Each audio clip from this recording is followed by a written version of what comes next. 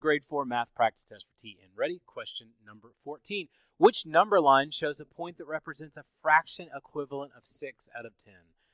I have a feeling we'll be doing a bit of conversion here, but who knows? So the first thing that I need to do is take a look at the scales on each one of the number lines, just so I have a feel for what fraction I'm going to end up working with in that form.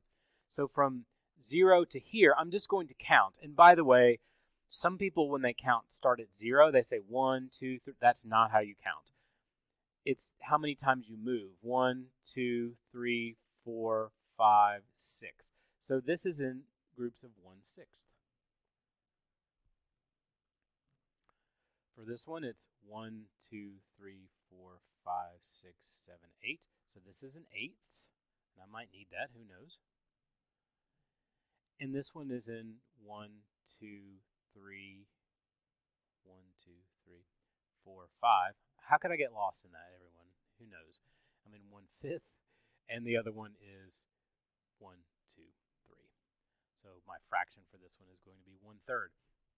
Now, I'm going to find specifically what the numerator is for each of these. Just by, again, I'm going to count until I can get to the dot. It's not advanced rocketry. 1, 2, 3, so this is 3/6. 1, 2, 3, 4, 5, 6, 6/8.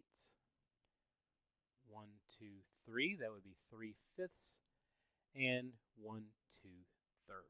So those are what those are the fractions being represented. But none of those match 6/10, so what do I do? Well, the best bet is to do some simplifying, right? So I have to think what number can go in, if any, can go into the numerator and the denominator. Well, I know that the multiples list for 2 includes both 6 and 10 because 1 times 2 is 2, 2 times 2 is 4, 3 times 2 is 6, 4 times 2 is 8, and 5 times 2 is 10. This will actually help me in a second if I use it properly. So if I'm going to reduce 6/10, I'm going to say, okay, how many times does 2 go into 6? Well, here's 6. It goes in 3 times. And then 2 goes in 5 times. So 3/5 is the equivalent fraction. And you may notice that now I have a match here and here. So there you go.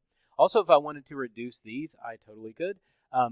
This list of 2 won't help me here, but 3 works because 1 3 is 3, 2 3s is 6. So this is like a 3 multiples list, essentially. And this is a 2 multiples list. So 3 goes into 3 1 time. 3 goes into 6 2 times. So this would reduce down to that. That's the simplest form. 6/8 falls on this scale. So 2 goes into 6 3 times. And 2 goes into 8 4 times. So that's 3/4. And 2/3 is reduced as far as it can go.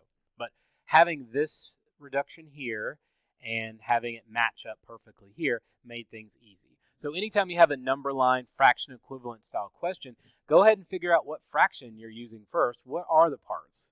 So in this case it was 6ths, and this one it was 8ths.